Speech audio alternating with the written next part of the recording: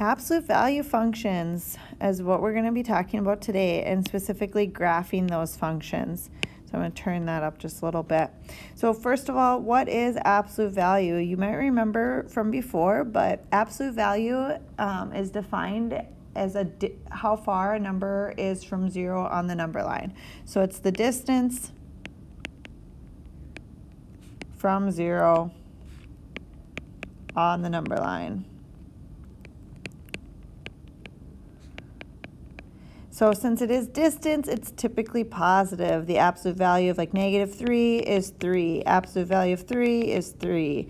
Absolute value of 0 is 0 because 0 is 0 units away from 0 on the number line. The absolute value function is a function that contains the absolute value symbols. The parent function for absolute value is y equals the absolute value of x. It's defined to be a piecewise function, technically. So it's equal to x when x is greater than 0, 0 when x equals 0, and negative x when x is less than 0. So there's the parent function, absolute value function.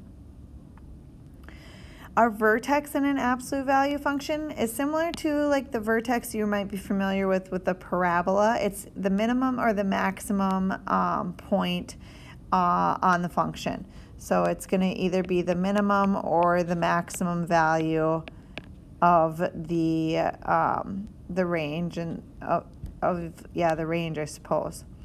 Domain are all the possible input values.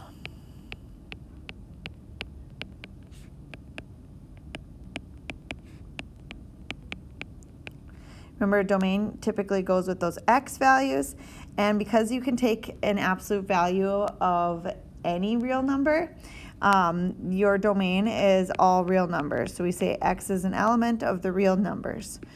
So x is an element of the real numbers for domain. And then the range corresponds to all the possible output values. And that changes depending on our specific function, but it does always correspond to the k value, which we'll talk about in 1 minute. So it corresponds to the k value. So we're going to look at some shifted absolute value functions. So we're going to take that parent function and we're going to look at some key aspects. So here is the general form. So we've taken the parent function and we've added a couple more letters to it, specifically h, k, and a. So the vertex is your hk value. And then the a out front. The a out front, I guess I'll more specifically say the h in the vertex is the horizontal shift. It shifts the function left and right. And k is the vertical shift. It shifts it up or down. And then the a out front. If you remember with parabolas, when a was negative, we'd say the parabola opens down. When a is positive, it opens up. A is going to be the same thing. So if a is positive, it opens up. If you have a negative a out front, it's going to open down. Opens down. It also acts as a vertical shrink or stretch. And more specifically, a is the slope of each of the branches.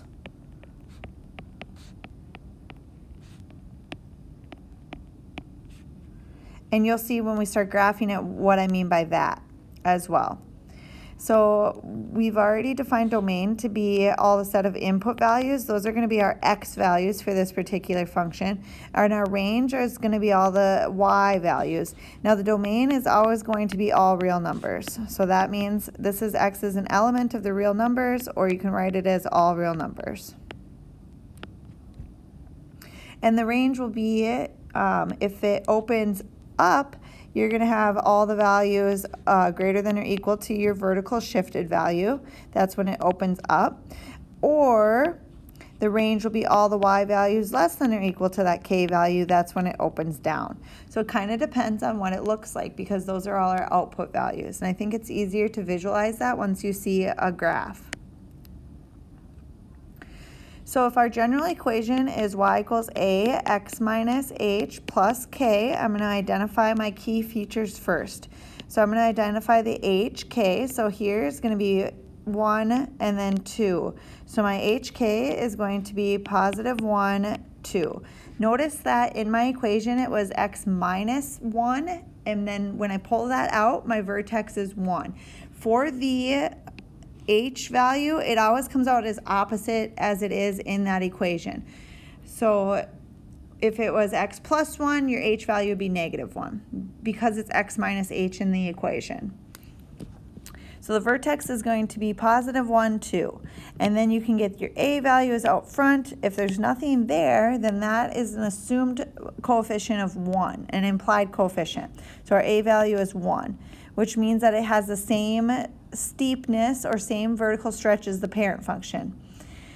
So I'm going to graph this then with a slope of 1 on the branches. So remember how the absolute value function was defined piecewise as x when x is greater than 0 and negative x when x is less than 0. So that's where I get my two slopes of my line. So first I'm going to start with my vertex. I'm going to graph it as 1 over 1 up 2. And then a of 1, which means that it opens up with a slope of 1 over 1. So I'm going to do the first branch. I'm going to follow that positive side, the x side, when x is greater than 0, so to the right. And I'm going to go, up 1 over 1, up 1 over 1, up 1 over 1 from my vertex, and then keep going from each point. And then I have the other side of it is the negative side. So then I have a slope of negative 1 over 1. So that's going to be up 1 to the left 1, up 1 to the left 1, up 1 to the left 1 to make that negative slope. So I have the positive sloping branch, and then I also have the negative sloping branch. And then that is the graph with a vertex of 1, 2 of this particular absolute value function. So domain is all the possible input values. Well, I can plug in any x that I want, subtract 1, take the absolute value of it, and then add 2. So that means that my domain is going to be all real numbers. So x is an element of the real numbers. You could say that x is in the set from negative infinity to infinity, or you could just write out x is an element of the real numbers, all real numbers. So something that involves x and all real numbers there. For the range, I'm going to look at my output values. So if I look at my y-axis, the lowest y value I have is at y equals 2. Notice that corresponds to your k value. And then all of my output values are above that. Everything is up here. And so that means that my range are all y values that are greater than or equal to 2. 2 is included because I do have the vertex at 2 there. So that's the domain and range for that particular function. All right, let's try another one. So x negative 2, absolute value of x plus 2 minus 3. So to get my vertex, I'm going to take the hk values. Remember what I said about the h value, it's going to come out opposite. So the vertex will actually be negative 2 and the k value stays the same, negative 3. Because if you think about plugging that back into x minus h plus k, when you plug in a negative 2 in for h, it becomes positive 2 inside the equation. So that's why it comes out as opposite when you work backwards. So we have our h and our k, so that's our vertex. Our a value is out front, so this particular a value is negative 2, which means that it's going to open down, and it is going to have a vertical stretch, which basically means that it's going to be more narrow because it has a increased slope. The branches are going to rise faster or slower. So let's graph that and see what it looks like. So -2, -3 is right there. And then you have one side at -2, or -2/1 is helpful when graphing a line. So you go down 2 to the right 1, down 2 to the right 1, down 2 to the right 1. Then reflect that over. You could think of this as like an axis of symmetry, and you can reflect it over. Or go down 2 to the left 1, and that makes that +2 slope. So down 2, left 1, 2 negative directions make a positive slope. And then absolute value looks like a V when you're done. The domain again is going to be all real numbers.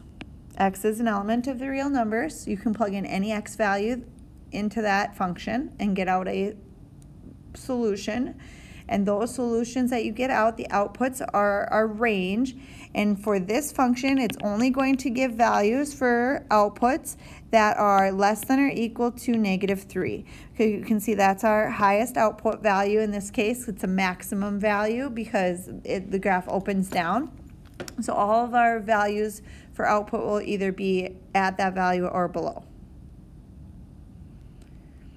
All right, we're going to do one more together, and then I have 3 for you to try on your own.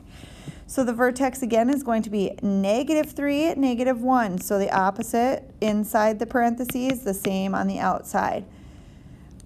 A value is going to be 1/3. This is going to be a vertical shrink.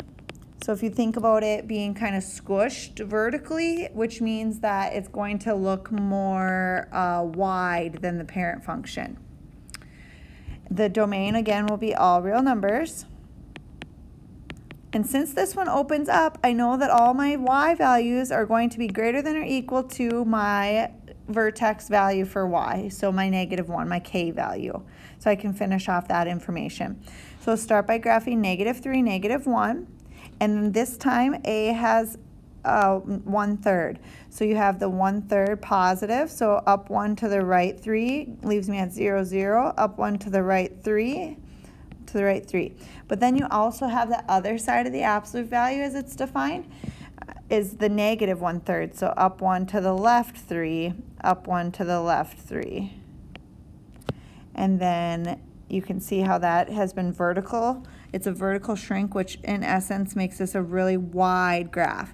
So the smaller, when A is less than 1, but between 0 and 1, like a fraction, you're going to have that shrink where it's going to be much more wide when it's graphed. And then if A is greater than 1, you're going to have that, and that's the absolute value of A. So it doesn't matter if it's -4, it means it's going to open down, but it's going to be a vertical stretch, and which means it's going to be really narrow when it's graphed. So, and then remember, if it's positive or negative A, it just controls whether or not you open it up or down. So to the right, you go down first. Okay, I have 3 problems for you to do on your own, and then send this back to me in the assignment link, and we will talk about it soon in class. All right, thanks guys.